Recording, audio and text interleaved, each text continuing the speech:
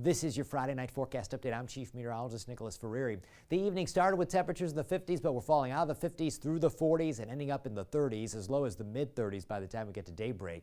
Winds stay slightly elevated. That patchy frost won't be likely for most of the area. I'm more concerned with what will happen Saturday night into Sunday morning. We'll see that on Futurecast in just a second here.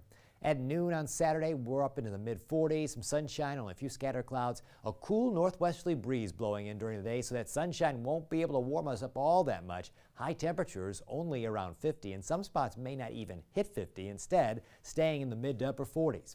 Overnight into Sunday morning, temperatures bottom out right at freezing at our lowest point.